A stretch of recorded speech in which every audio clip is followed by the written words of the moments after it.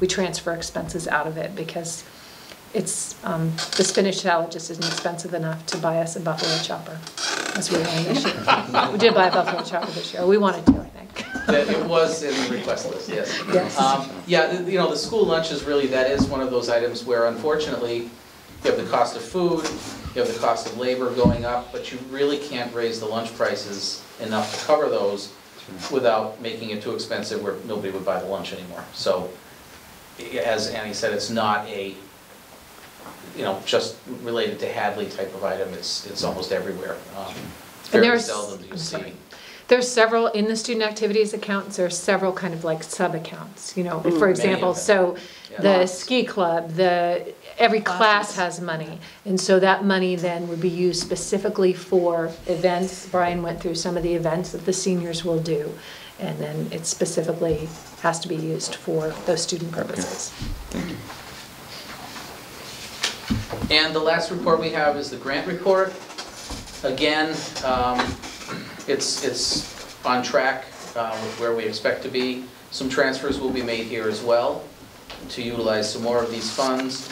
A couple of items that we can carry over if we have extra money would be the circuit breaker and the Title I.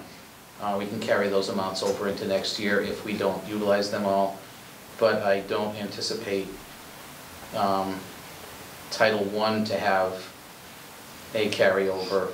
If it does, you know, it's okay. Circuit breaker, as I said, I'd like to transfer expenses from that if we have available money, because it would be great to carry that forward into next year.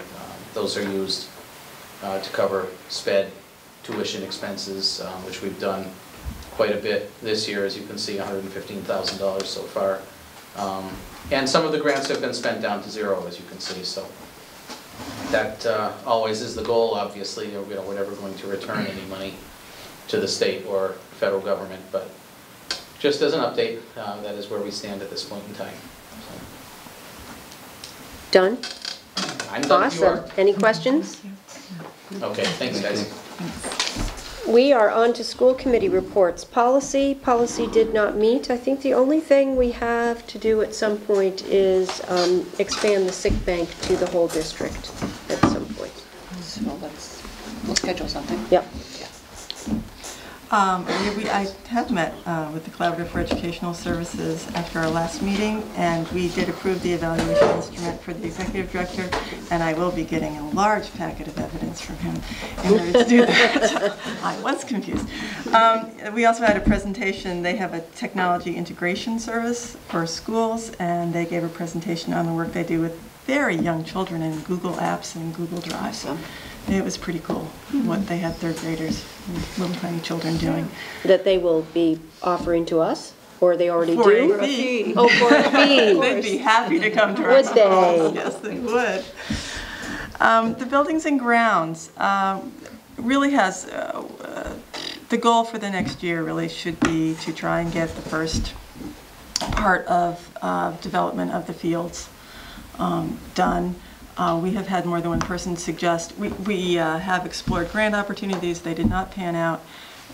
It has been suggested that we approach CPA for possible funding, and so the Building and Grounds Subcommittee should be making plans to approach them over the summer for fall town meeting. We do have plans, lovely plans for extension of the fields at Hopkins, baseball, softball, soccer fields, and a walking track. Yes. But we do, I have spoken to the town, we have spoken to the town more than once. We have a property line issue before anything can really be done. And I don't know if anybody has any suggestions to how we can get them to move on that, it would be great. The schools have had fields on someone's private property. And so for the walking track particularly, that issue needs to be cleared up before. Which the town needs to do is? Yes. Yeah. Yep. So that has the potential of holding that process up. And that's it. Technology. The Technology Committee did not meet last month, but is meeting this week. I'm looking forward to that. And on a parallel path, I wanted to report on the collaboration I've had with Marilyn Judah's art class at the high school level. So many of you know I run a national program called the University Innovation Fellows Program in collaboration with Stanford, and we work primarily with scientists and engineers to introduce concepts of innovation and design thinking, lean startup, really a human-centered approach to inquiry so as to enable ideation and creativity, problem solving, and come up with sort of feasible ideas and present those ideas.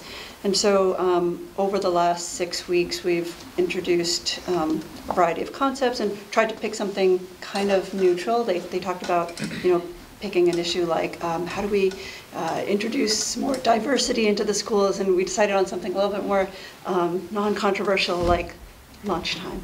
And so students queried other students and also interviewed Diane Zach and Mish and others about what it takes to run a school meal program, and ideated on the different ways that they could improve the lunchtime and sort of nourishment process, and came up with some great strategies which they presented to the principal as well as to Mish and a few some class students, so it was a great experience in all for both myself and for Marilyn Judah, and hopefully also the students.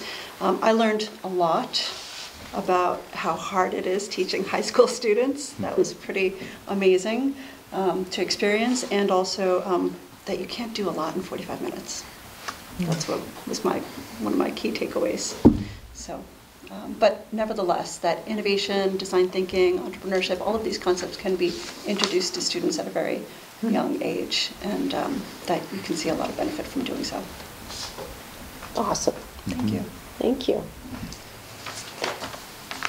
I think that's our committee updates, and I think we've done all of the action items. Did we do them all? Yes, you did. Okay, so your first meeting, do you totally understand the role of the school committee now? Nailed. Yeah? That was We our have goal. told them about the MCAS training, haven't we? I did, yes. Okay. The Mass Association of School Committee Mention Training. it, yeah. I Yeah. think what I'll do is get together with Annie and have a more in-depth conversation about all the things I can do to prep up for this, yeah. Great. Thank you for coming to the tri-board. Yes. Sure. There's one again on Wednesday, right? There Yes. is. It And didn't scare you away? No. Excellent. Three meetings in a week? Excellent.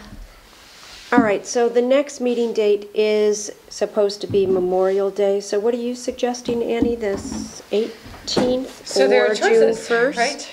May 18th or June 1st. I would say before rather than into June. It's entirely up to the committee. Then our evaluations are due 2 weeks earlier. True. What's happening on senior week on Monday the 1st? Do you know? Yes. I don't think it's anything for you. I don't know if it's anything for me. Is any of it any for me? What about me, It'll be in the Mr. school Beck? time. For Monday or Wednesday or Thursday.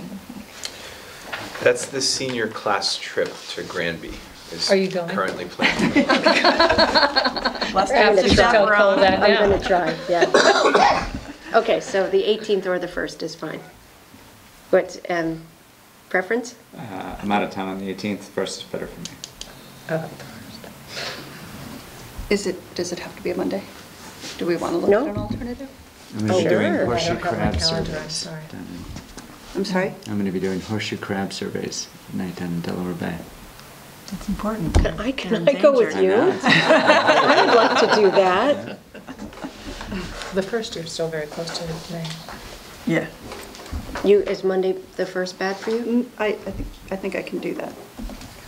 Just wanted to try to avoid the summer.